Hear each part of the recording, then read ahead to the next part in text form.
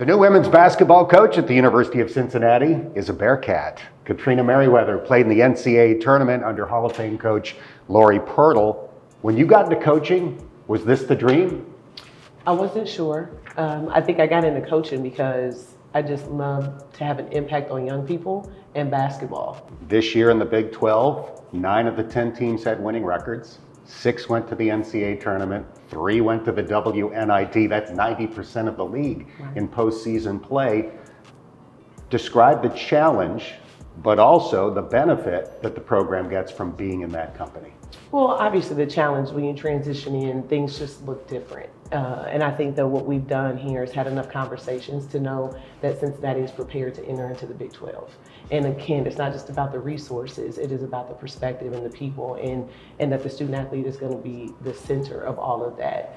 In regards to the competition, there's a lot of great coaches. And during my career, I have coached against Iowa State, and I think that when you look at those situations, you're like, man, these are really experienced coaches. And so I look forward to continuing to grow as a young coach and obviously competing. But an opportunity to be in a multi-bid league was extremely attractive.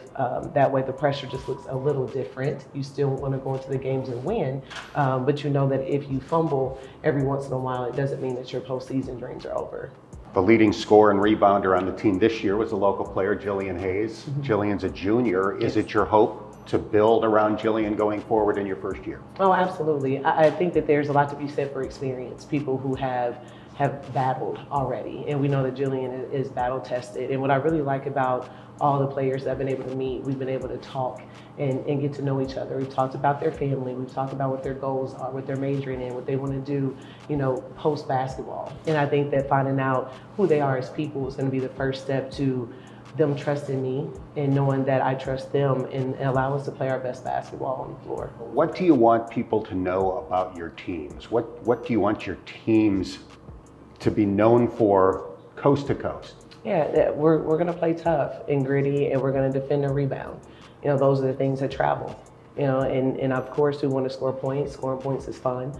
I think that this generation of kid, it really enjoys that. But when you talk about those days where you just don't shoot the ball well, what are you going to rely on? So the one thing that is always going to be consistent is our mentality of being tough and gritty, and then being able to defend and rebound with some of the best teams in the country. And we're going to work towards that every single day.